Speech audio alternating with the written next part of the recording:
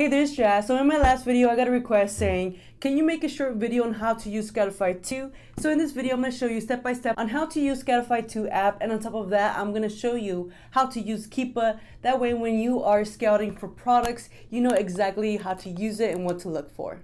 Now, I will leave the link down in the description so you can go ahead and check out the app and inventory lab. But in this video, I want to let you know that you don't need Scoutify 2 to actually become successful on Amazon. You can use the Amazon Seller app if you are a beginner.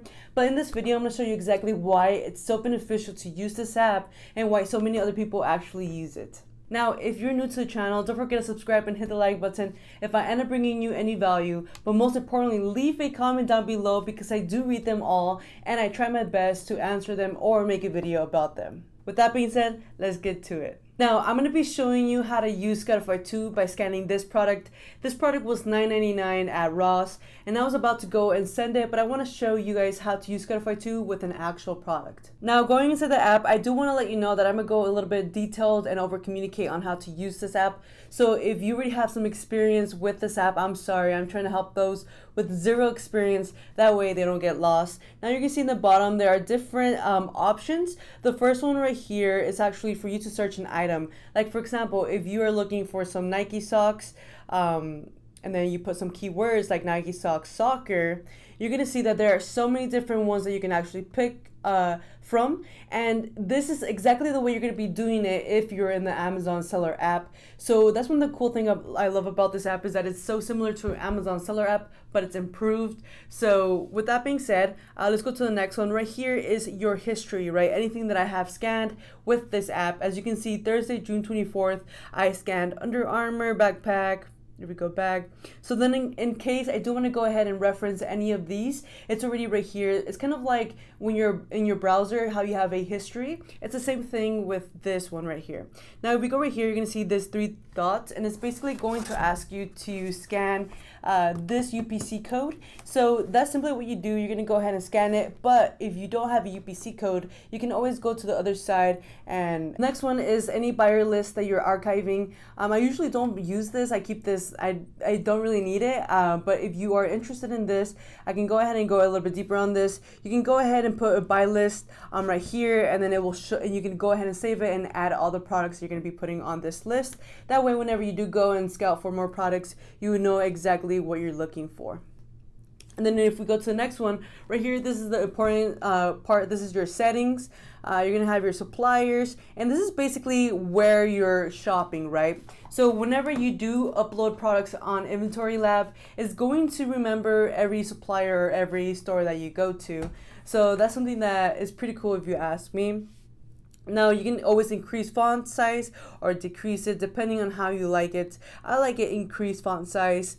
You can match buy box for a listing price. So this third one right here, match buy box, I love that option because whenever I am scanning something, I want to know exactly what is the buy box, right?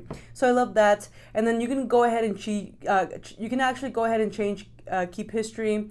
And I don't know why it doesn't let me do that, but or you can actually clear your history.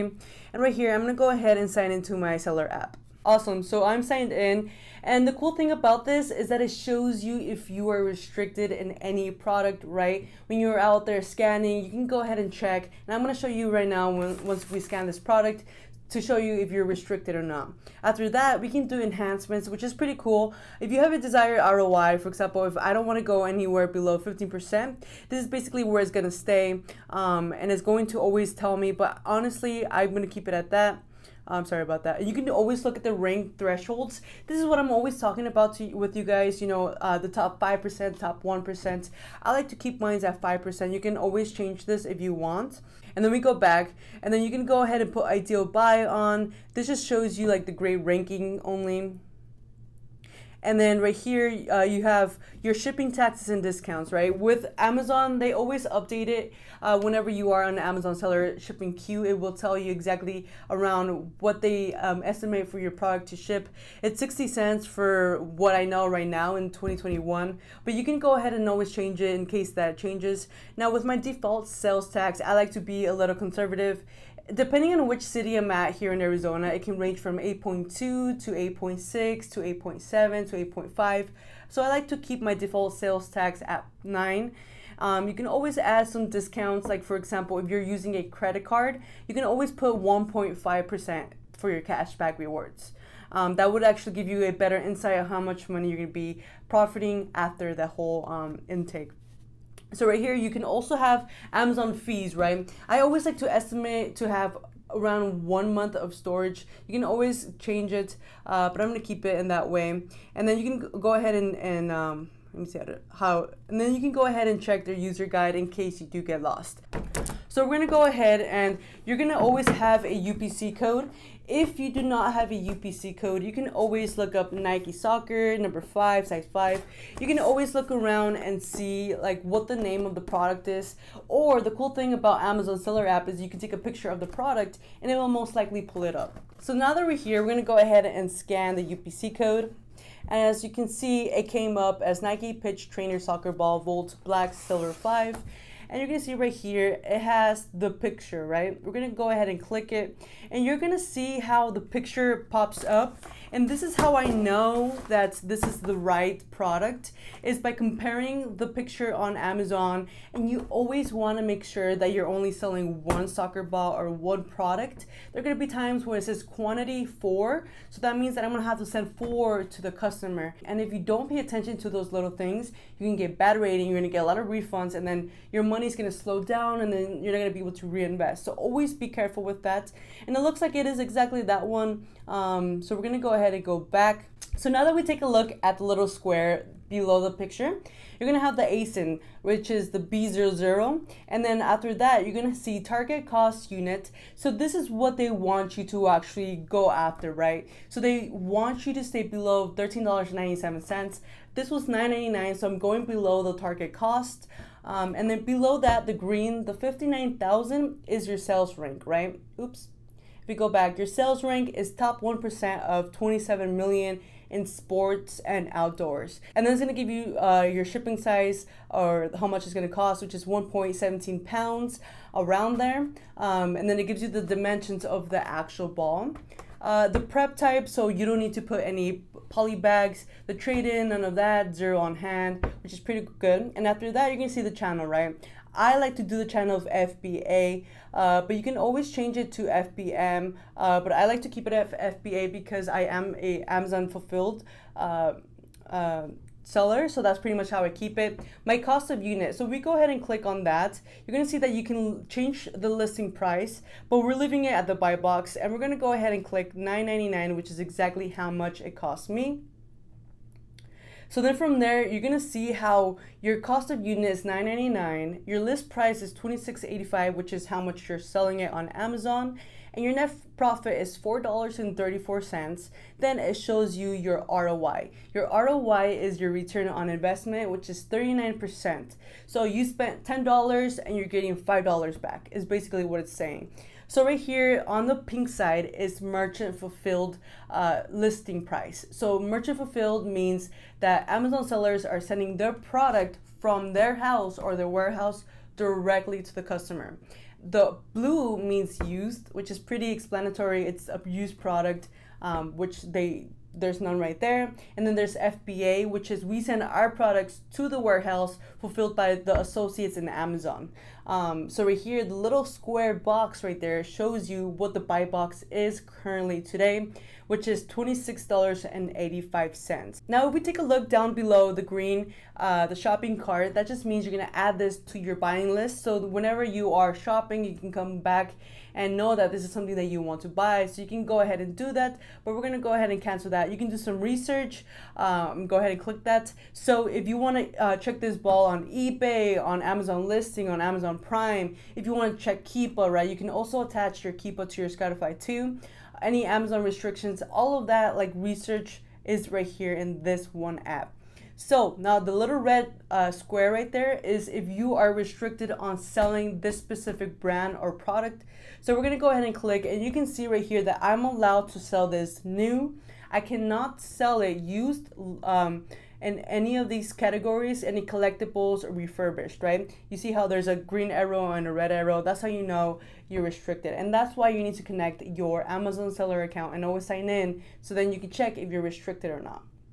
So then after that, after you see all the offers, we're going to go ahead and check the profitability, right? So we click on that, and right here, we already have our 9% sales tax clicked in, our discount. If I was actually doing this, I would put my cash back rewards, which is 1.5. Sometimes it can hit 5%, but I'm going to be conservative and keep it at 1.5.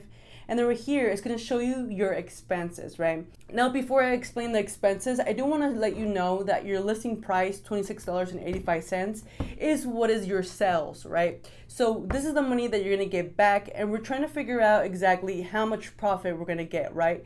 So as you can see right here, our listing price is 26 and our expenses is 22. So then we're going to get $4 for profit. Now we're going to get the whole entire $26. We're going to get back our $10. We're going to pay the fees, but that's why we are left with $4. So you're going to get back exactly your $9.99 that you paid for this unit.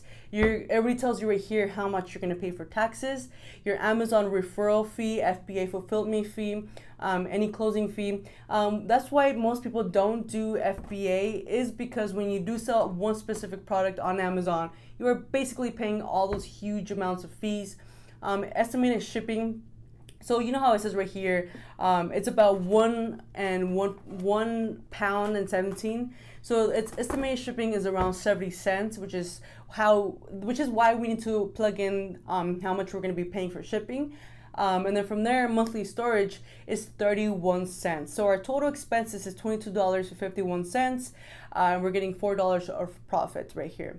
So then we go ahead and our history, and I can show you right here when I have purchased this and the quantity, because it's attached to my ASIN number.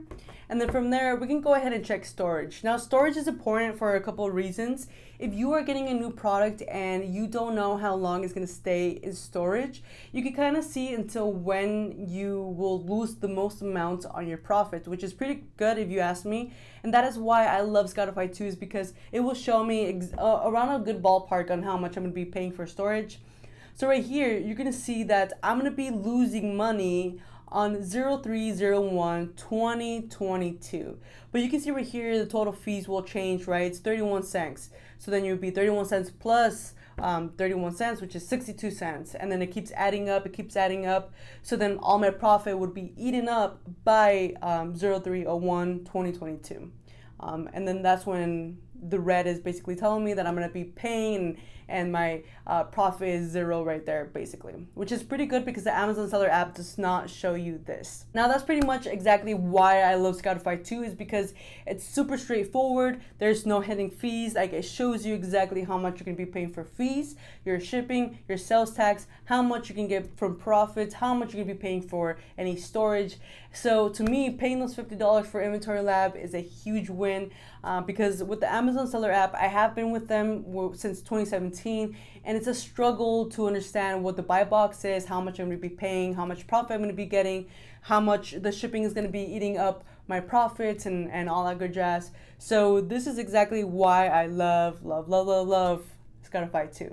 Now I do want to give you a little gold nugget and show you that you also need to use Keepa, because Keepa will show you if a product is selling or not. And I have shown you in my other past videos the importance of Keepa. That was one of my biggest mistakes when I first started. I didn't really understand that Keepa is such a huge player when it comes to understanding whether you're going to sell a product or not. So if you can't afford to buy or use the software Inventory Lab or Scoutify 2, that's okay, because you have Amazon seller app. But Keepa is one of those that you must use, because even if you're using the Amazon seller app, the sales rank does not match whether it's actually selling. So I pay $18 for that Keepa app, and I recommend it 1,000 out of 1,000. It's one of those things that I would not be where I am without that app. Now, before I show you how to use the Keepa app, before you come at me, anyone who is an Amazon seller and does use Scoutify 2, the reason why I don't like using Keepa with Scoutify 2 is because I don't like the way it's organized, and I like being able to have more options on my app, being able to be a little bit more mobile. If you rather have it on your Scoutify 2 and just click on it right there, then that's all on you. I'm just going to show you why I prefer the app. But at the end of the day, you do what's best for you, and I'm going to show you what's working for me. I'm going to go ahead and open Keepa, which is welcome to Keepa. You go ahead and just sign in here and you're basically logged in. One thing that you can actually use Keepa, but you can't use the extra features that are on the app or on the software.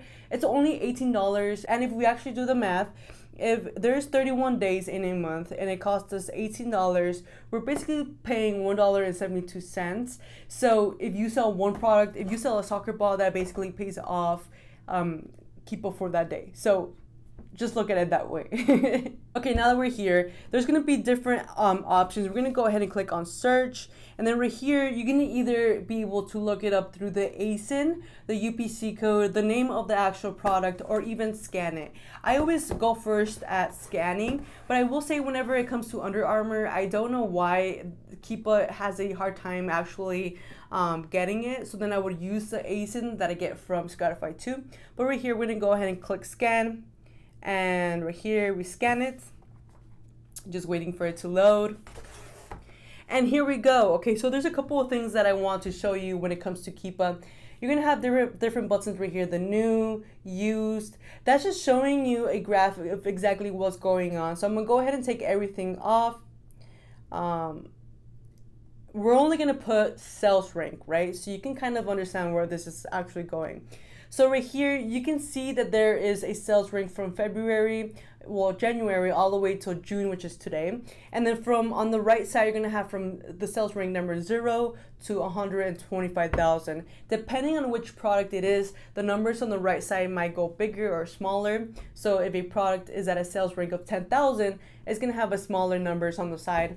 But the one thing that I do want you to keep in mind is under here, there's 1 day, 1 week, 2 weeks, 1 month, 3 months. I like to keep it at 6 months and 3 months because I like to buy products that sell in like month range. So in 2 to 3 weeks that I buy it, it hits the warehouse and boom, I want it to sell because I want to reuse my money, right? So we're gonna go ahead and click 3 months, and then you're gonna see right here that it will show me April 16, June 16, right? And when you see it go down, that means that if you actually look at it, it's at 50,000, right? We're gonna zoom in so I can kind of give you a better insight. So you see how in June 22, it was up to 60,000 and then it drops down to 40,000. That means that someone bought it, right? When you see drops from sales rank, that means there was a buy in that range of time. So that's exactly why we want to look at Keepa, because there are going to be times when you're going to scan and the sales rank doesn't show you all of that. There have been socks, and you can go ahead and check my YouTube videos where the sock says 8,000 in ranking, right? The closer it is to 0, the better. But you're gonna check Keepa and it has not even dropped once. So you always want to check Keepa to see if it's selling by it dropping. And then after you see the sales rank, we're gonna go back to 3 months. You want to check the buy box, right? The buy box basically shows you how much the market is selling right now, how much this product is selling right now.